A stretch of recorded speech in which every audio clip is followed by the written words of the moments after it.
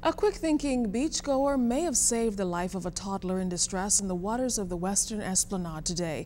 Police were called to the Western Esplanade shortly after 4 o'clock this afternoon when they learned of a near-drowning incident reportedly involving a 2-year-old male.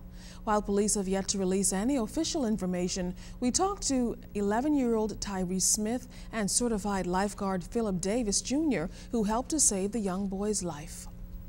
We saw the little boy in the water. He was turned side on and suds was coming out of him out.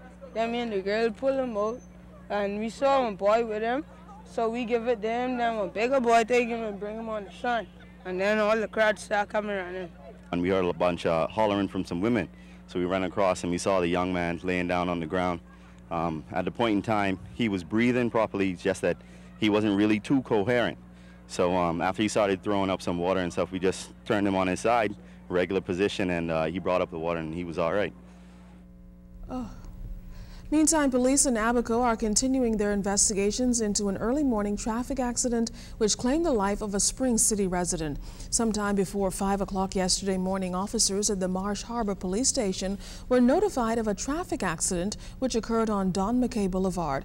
Reports are that a 26-year-old resident of Murphytown was traveling north in his vehicle as a 25-year-old male motorcyclist of Spring City was heading south, and the two collided. Now, medical assistance was rendered to the cyclist at the scene by a doctor, but he died of his injuries. Police are encouraging the motoring public to drive with caution and care, and they're reminding you to drive within the speed limit and observe traffic signals.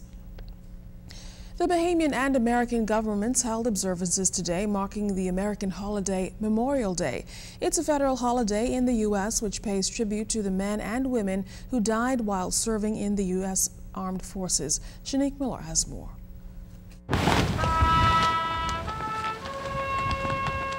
Servicemen and women throughout the world put on top today for their extraordinary willingness to risk their lives for people they would never have met.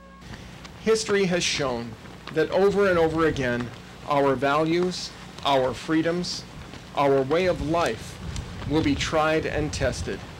Like ceremonies in the United States marking Memorial Day, U.S. Embassy officials here in the Bahamas, as well as members of the government, held a ceremony at Clifton Pier, where a mission ended tragically for 10 servicemen in 1954.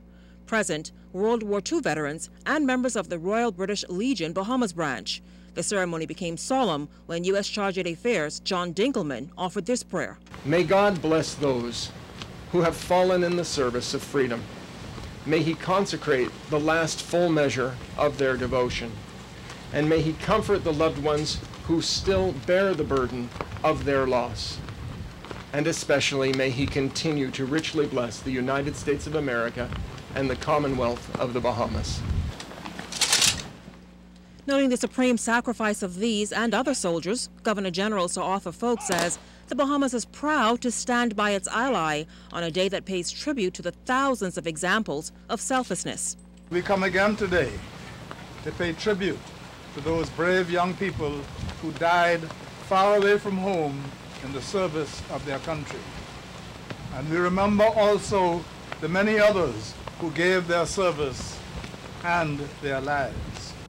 Bahamians number among those fallen heroes, like Private First Class Norman Darling, who was killed in the Iraq War in 2004, leaving behind a wife and daughter. His family was present today as he was remembered. He and 7 other soldiers were killed on April 29, 2004, when a vehicle approached their patrol and detonated an explosive device just south of Baghdad. PFC Darling's unit was conducting improvised explosive device sweeps throughout the city as part of Operation Iraqi Freedom. At the end of the ceremony, U.S. Coast Guard dropped a reef in the ocean, marking the crash site of the MA-5 jet, which took the lives of 10 officers who died in the service of their country and the free world. Shanique Miller, ZNS News. A special guest in town, former U.S. Ambassador to the Bahamas, Nicole Avant, was in New Providence yesterday after attending the 11th Michael Douglas and Friends Celebrity Golf Tournament at the Atlantis Resort. Mrs. Avant, after resigning her post as ambassador, said she's been spending time with family and helping with President Barack Obama's second presidential bid. She's also been working on a grassroots movement to get more young people involved in the U.S. democracy. Well, this Friday coming is Labor Day, and head of the Trade Union Congress, Obie Ferguson, is calling for a united Labor Day celebration. TUC President Ferguson is encouraging workers in the country to join in the Labor Day parade as unions reflect on pioneers in the labor movement. According to Mr. Ferguson, those who were instrumental in the 1958 strike set the pace for a modern labor sector in the Bahamas, ushering in landmark workers' rights. That struggle was so critical that we now have a labor department. That labor department came as a result of the 1958 strike. Old age pension came as a result of the 1958 strike. The right to sue your employer if you've slipped on the job, that came as a result of the 1958 strike. One man, one vote came as a result of the 1958 strike. It's time for today's Doctor's Hospital Health Tip. You brush, you floss, you rinse, you spit, all for the sake of your pearly whites, but do you eat yogurt? You might want to consider it. Research shows that yogurt eaters are less likely to suffer from gum disease and tooth loss. It only took a couple of ounces of yogurt daily for people's mouths to benefit. Research speculate that there's something about the healthy bacteria in yogurt that helps protect teeth and gums. They may help balance out the bad bacteria in your mouth just the way they do in your gut. Here are 5 additional dental do's for healthier teeth. Skip sodas, even the diet kind. Drink low-sugar cranberry juice. It can help thwart decay. Consider chewing gum with vitamin C in it. Buy yourself a pack of straws and help save your smile, because carbonated beverages are acidic, which can erode tooth enamel and increase tooth decay.